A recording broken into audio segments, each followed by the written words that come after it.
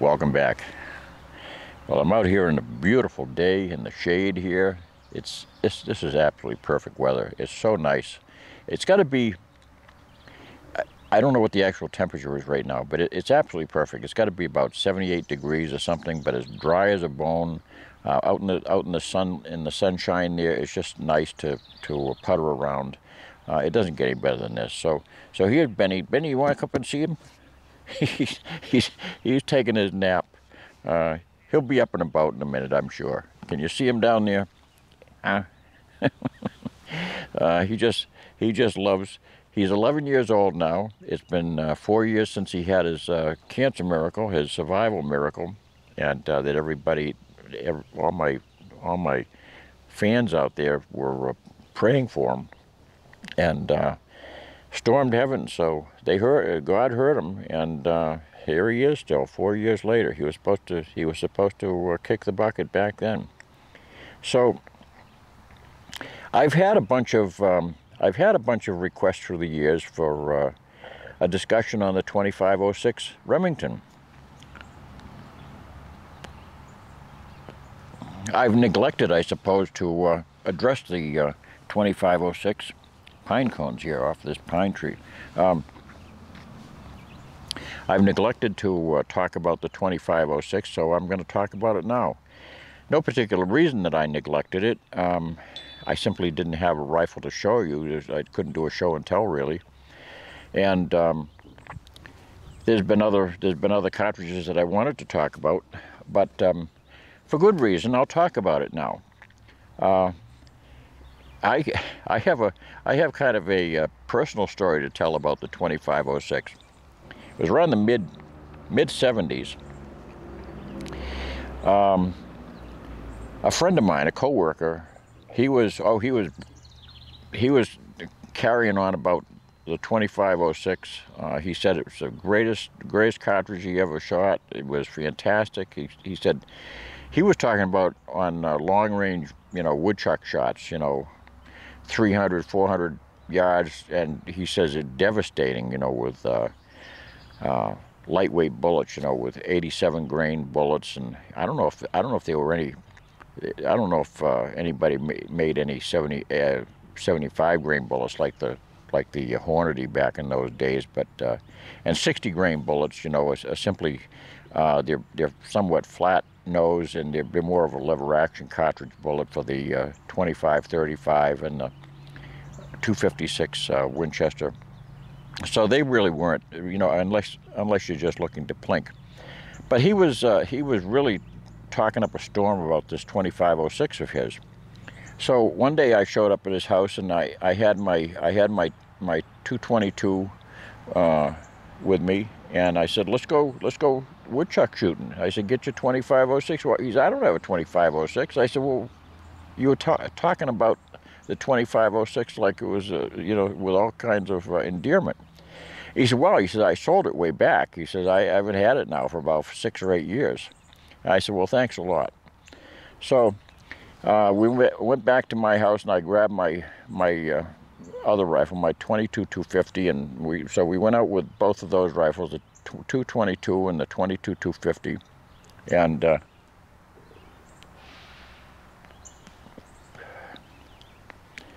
went woodchuck hunting, and we had a blast. But he talked up a storm about this 2506 to such a degree that I said, gee, maybe that's a rifle I have to have someday. Well, as things are, you really can't talk yourself into something you really don't need. Paying a couple of $100 back in those days, a brand new rifle was $225 or so, and I really couldn't justify that sort of thing when I had two perfectly good varmint rifles, and I didn't need to have an additional deer rifle. I already had my 30-06, and but it laid in the back of my mind until one day, 2 or 3 years later, my dear friend, my late friend, that he was my range partner for a number of years. He was older than me, but he was a superb shooter and outdoorsman, and he was complaining one day about his 742 3006, just not his Remington automatic, just not shooting at all. He said the thing was very inaccurate, and pie plate accuracy, jammed on occasion, unreliable. So for all those reasons, he said, I think I'm gonna get a different gun. Well, that light bulb came on, and I said, gee, why don't you get a 2506? And I said, you need to have a good deer rifle, and you should have a good varmint round too. And that'd be a double whammy. You'd have both. And he says, yeah. He says he was totally opposed to the idea of a 25 caliber bullet going after deer, because he was a 30 caliber guy. He was a 3006 guy. So anyway, we went up to Riley's Sports Shop and walked in, and it was about 2 months before deer season opened. There's Benny. Here he is. He wanted to say hi. So you can see he's getting a little bit white around the eyebrows and around his muzzle, but he earned it. He's of respectable senior citizen age.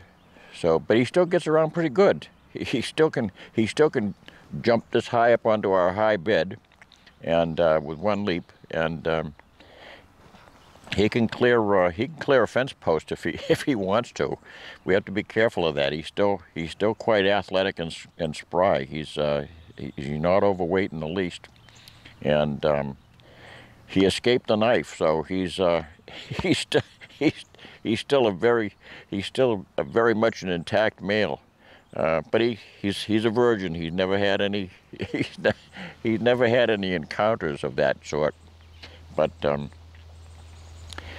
so where was I? We walked into the store and searched the racks. He wasn't in the market for a new gun. He just didn't want to spend money for a new gun. But he had a couple of rifles to trade in. He had a 6.5 Carcano to trade in, and his 742, and his dad's old World War II civil defense issue shotgun with his double barrel shotgun with a plastic stock. It was an awful looking thing. I'm sure it's probably a collector's item now, but he wanted to get rid of that. So we had those 3 guns, and he had a few bucks in his pocket in case he had to add to the mix. Well, it didn't take us long to find out that there were no 3006s in the rack. They were all gone, and he certainly wasn't interested in anything with a weird name. But I said, gee, that I saw this 2506, this Ruger Model 77 sitting in the rack, and it had a heavy sporter barrel with the barrel band front sight on it. So, I did my very best to I said, you really, that's the rifle for you. I said, you'll have both guns right there. And I said, I'm sure it'd be a great deer rifle. And I really was lying, because I didn't know if it was going to be a great deer rifle or not. I had my second thoughts about, I still wasn't sold on the idea of a 270 in those days, because I thought a 270 would be, and rightly so, I thought it'd be overly destructive in the woods. But anyway, I talked him into getting the 2506. I said, we can load it down. I said, and they did have the dies that the guy brought in with that rifle. So he picked up the dies. He got the rifle. I think with some half-heartedness, he wasn't totally sold on the idea. But I told him, I said, don't worry about it. I said, well, we can load it down and at moderate velocities. And of course, I didn't know at the time that it's not a very versatile cartridge in that respect. It's not like a 22 250 that you can load up and down any number of velocity and have it perform. Oh, we got the mosquitoes. So, but I'm sure it would have been loaded down with enough accuracy to do the job. But we took it back to my loading room, and the only powder I had, slow burning powder, was 4350. So although the book I had recommended H4831, or IMR 4831, we went with the 4350 figure, and that it would be acceptable. Well, he just wanted to load up the heaviest load there was, and full steam ahead. So that's what we did. We picked the heaviest load in the book, loaded it up with some 117 grain bullets, and took it to the range. And I wasn't sure what it was going to do. He put a Bushnell Banner 1.5 to 5 scope on it. The crosshairs they were a duplex type reticle, and they were a little bit coarse. The inside of the reticle was a little bit coarse. So it wasn't what you call a fine reticle for extreme long range or anything like that. But being that we live here in New England, it was fine. And he wasn't a big varmint hunter, so that was the scope he put on it, and it was a used scope also. So that's what he got. So we took it to the range, and after we got it on paper with a couple of shots at 100 yards. We started out at 25 yards and did the thing and got it out to 100. And so he fired the first 3-round group, and my eyes bulged out when we walked down to the target and took a look at a 1/2-inch group. I said, "This is a rifle. This thing can shoot." I mean, the very first load out of the book that we tried without messing around with any incremental loads or anything like that, the thing just shot a 1/2-inch group the very first round. So we went back to the bench, and he said, you try it. And so I did the same thing, and I think it was about a little bit larger, like a 5/8-inch group or something like that. Well, that's all that gun shot ever. It just shot 1/2-inch and 5/8. Maybe on a bad day it would shoot a 7/8-inch group. It was just a super fantastic shooter, and it didn't wander around. You could shoot a 8-shot, 10-shot group, and you'd still be in the same hole. Fabulous shooter. So, and with a 24-inch barrel, it was a very, very, it was topping out at its highest velocities.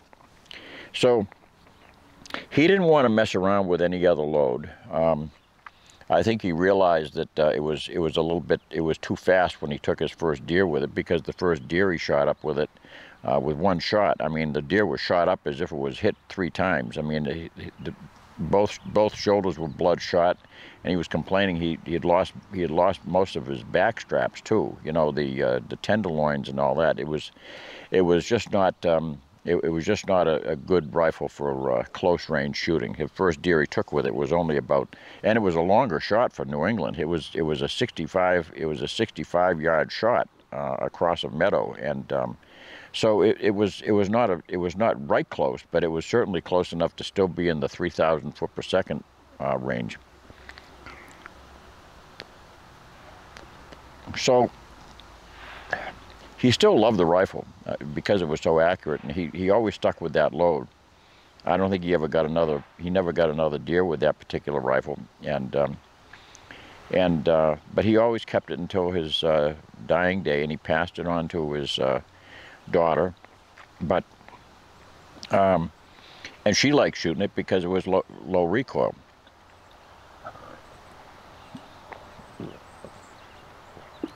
The rifle came out in 1920, just barely 17 years after the government had introduced the 1903 version of the 3006, the 3003 cartridge case. So the 3006 cartridge case was still very, very new on the scene when Adolf Niedner, A.O. Niedner, came out with it in 1920. Now, wildcatting is popular today, we think. In those days, it was wildly popular. It was extremely popular for very good reason, because there were no... if you wanted to have something different than a 3006 or a 250 Savage or a 300 Savage or something like that, you had to go to a gunsmith that would make something up for you to your liking. You had to dream something up, And there were a lot of these dreamers out there, machinists that were coming up with different stuff. Charles Newton came out with his 6.5 his 6.5 Newton, which actually wasn't 6.5 Newton. I think it was 256 Newton. It was a strange name for a cartridge that didn't have that bore diameter. It didn't make sense. But anyway, it was just before the Winchester introduced the 270 cartridge with that size case, and it was before the 280 had come out. I don't know. I think the Germans, I think, had already been working on the 7 by which one was it? I lose track of all these numbers, but they had the German version that came out. I think that was probably many years later.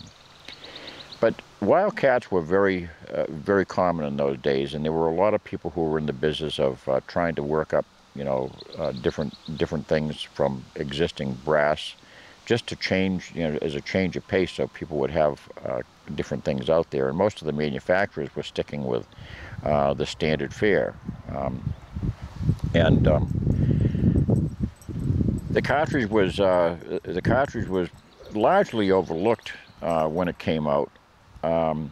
Although there was some interest in it, it suffered from a significant problem for the average hand loader. Hand loading wasn't as big a deal back in those days. A lot of wildcatters would also, make ammunition up for their cartridges that they made, on a limited basis. But if you were a hand loader, if you could get dies, and there were no companies like RCBS that you could just order dies from. You had to get a machinist or a gunsmith to make you dies. But if you had the dies, you just couldn't take a 30-06 size case and neck it down. And the 270 didn't exist then. Necking it down from 30-06 meant necking it down 4 calibers, because you had to go through 30 to 7mm to 6.5 down to 25. And when you do that with a cartridge, when you do that sort of sizing down with a brass case, it creates a problem at the junction of the shoulder and the neck, where the shoulder and the neck meet. At that juncture, brass piles up at that corner, and it creates a ridge on the inside. A lot of people call it a donut. In other words, if you were to take a ball mic and measure it, you'd find that the thickness of the case neck is such a thickness, and then all of a sudden it bulges. It gets much heavier right there. There's a shelf there, and you just simply can't stuff a bullet in the case beyond that donut, because you'll collapse the case. The case will just simply squish down under the pressure of the ram. So they have to be reamed out. Anybody who's doing serious, if you're doing any neck sizing down, you can neck down 30-06 down to 270. You can neck down 6.5 cases down to 25 and things like that. But you just can't go more than 2 cases, because you're going to get that buildup of brass, and they have to be reamed. And even if you can get the bullet in, what you're going to have is you're going to have a case which the bullet is captured by that donut, but the upper part of the brass neck is sloppy, so it's not going to be seating in there tight with a tight fit all the way up around. So that's the way that goes. So if you're wondering about whether you can neck down cases, you can do it with great facility if you go down 1 and even usually two calibers. But when you go down beyond 2 calibers, you have to have a reamer of that specific diameter and ream that brass out first. So that became a nuisance. So it never really took off. It was an aficionado's cartridge. It was for those people, for 49 years it remained an aficionado's cartridge. For people who wanted, like my friend, when he bought his, it was a Wildcat. He bought his in the mid-60s, before Remington had introduced it. And I suspect that Remington introduced it for very good reason, because they had become shellacked with the they didn't compete well in the 6mm category. In that race, they flunked out badly when they came up with the 244 Remington against the 243. Their 244 had too slow a twist and wouldn't stabilize 100 grain bullets, so they changed it to 6mm Remington. And by then, people were already well settled on the 243 Winchester, which had a smaller action, and it had less recoil. It already lost the battle. So while Remington kind of, went along in that game with the 6mm Remington for some time, they really had lost a lot of their shine. And certainly their 280 Remington was not faring that well in competition against the 270. The 270 was still by far and away the most popular long-range plains game cartridge. And part of that reason was because, Remington had come out with a stupid load. They came out with the 280 with a 150 grain bullet that was basically at 30.06 velocities, and nobody could quite understand what was the point of that. At less than 3,000 feet per second, and the 270 was, touting velocities of 3,140 and things. So Remington was they were having their issues. But in the 60s, in the 60s, they were starting to finally come up with stuff that was hitting the gong. The 7mm Remington Magnum became wildly popular. The introduction of the 22-250, which was again that was another long-standing, very popular Wildcat, and that was a Wildcat that could be necked down from 25 caliber down to 22 caliber with no trouble whatsoever.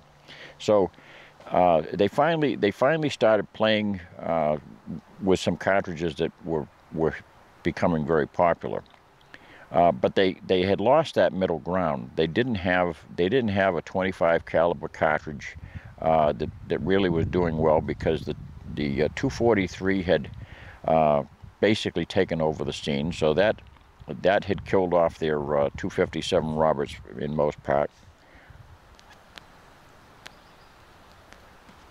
And the 257 Roberts was very poorly engineered version of Ned Roberts' design, with too low a velocity, bullets seated way too deeply, and I talk about that in another video.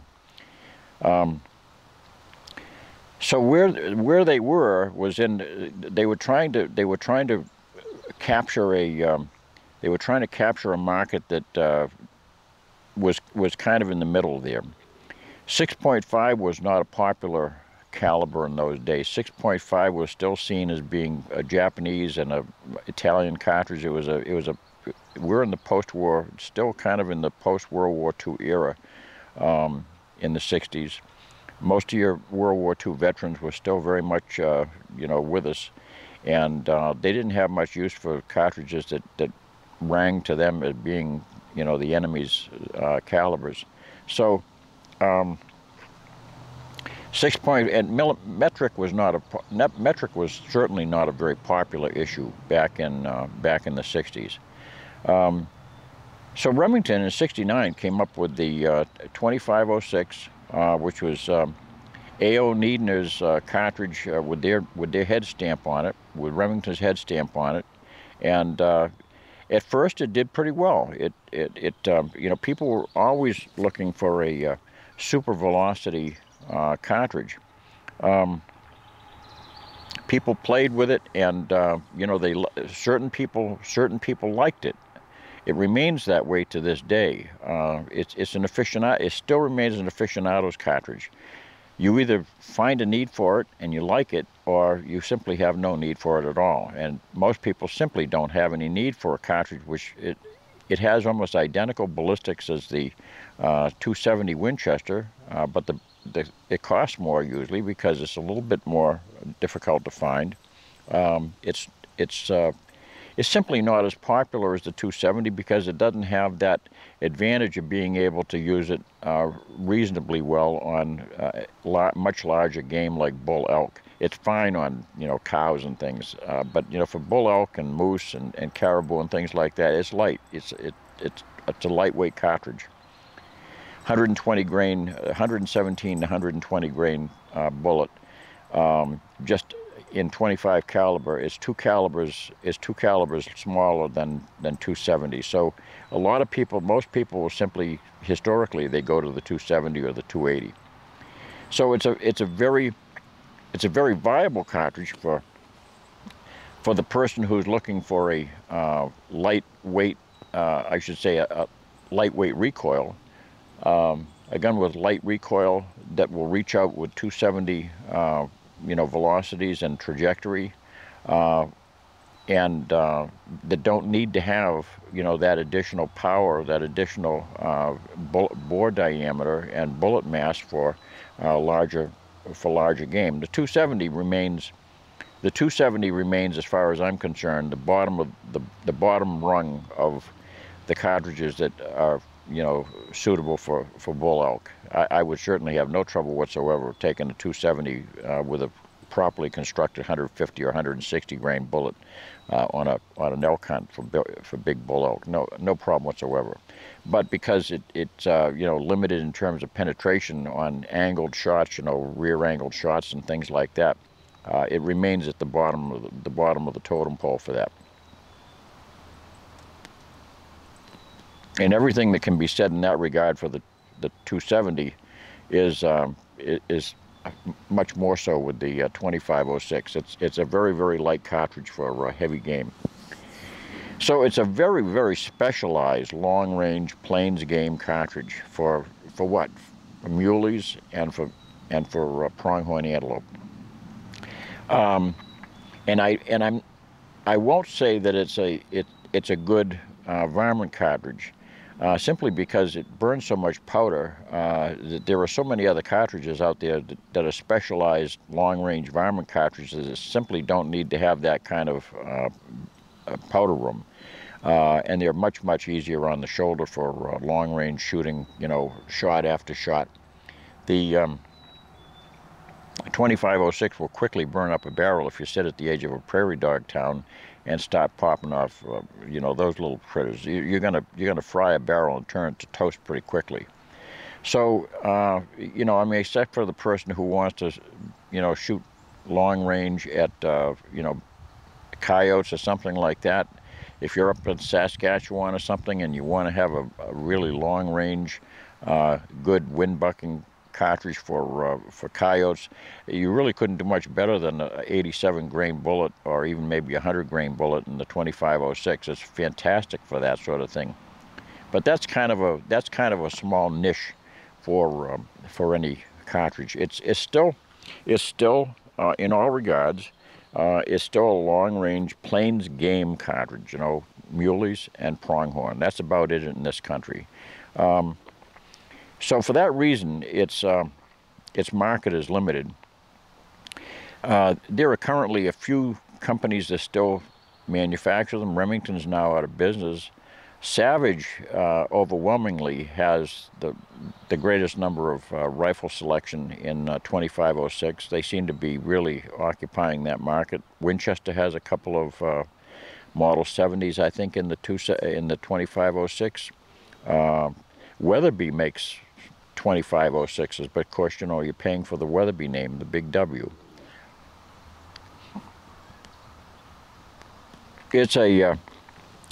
Other than that, it's pretty well limited to those companies.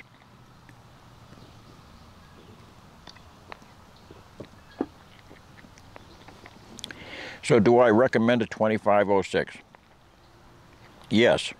If you're a person who doesn't like the recoil of a 3006, and you find the recoil of a 270 still a little bit on the stout side, and it's not your cup of tea. For instance, my wife. Now she's 5'1". Now she has shot a 270. She had a 270 Seiko bolt action hunter for a number of years, and she loved it. She shot superbly with it and got long range antelope 300 yards, and she's a terrific shot with it. But as she gets older now, you know, that sort of recoil certainly bothers her. And she certainly wouldn't want to be shooting a 270 anymore. So for a person who's shy on recoil, and all they need to do is shoot pronghorns and muleys, the 2506 makes a lot of sense with a 117 grain bullet. I would recommend that you stay away from, even though there's a lot of good bullets, very accurate bullets, I'd recommend you stay away from ballistic tips and hollow points. A ballistic tip is basically a hollow point with a polymer tip stuck inside the hollow point. They are very destructive on meat, and they remain destructive even at extended ranges. You know, hollow points just they're unpredictable when it comes to hitting game. On varmints, they're fantastic, but you know, you don't want to destroy. We got bugs out here, and caterpillars. But you don't want to destroy more meat than you have to. You know, I hark back to what my buddy said. You know, you don't want to get a 2506 if you're a woodland hunter. If that's your game, you don't want to do that. If you're a woodland hunter and you want to have a flat shooting long range cartridge, I recommend the 270 because you can stoke it down. You can lower its velocity. It's a very versatile cartridge in that respect. You can get extremely good accuracy out of the 270 with reduced loads that are down in the 2,700 foot per second range, 2,800 foot per second range with 130 grain bullets, and you have yourself a very fine woodland cartridge. But you can't do that with a 2506. It lights 90. It very much needs to have 90% or greater capacity in order for it to perform. It's just a unique thing about that cartridge. So yes, I do recommend it for the person who needs to have that specialized round. If you're looking to shoot, you know, muleys and pronghorns, and that's all you need to have for a rifle, that's an ideal cartridge. It's flat shooting, low recoil, and it doesn't get any better. I mean, the 270 doesn't get any better than that because it's the same thing, except it just kills them with a bigger diameter bullet. So yes, it's a great cartridge for that. But I do want to you know, caution people that when you buy a 2506, you're also buying a rifle which, as a used rifle, tends to sit on the shelf for a long time. In speaking with people I know that are in the business,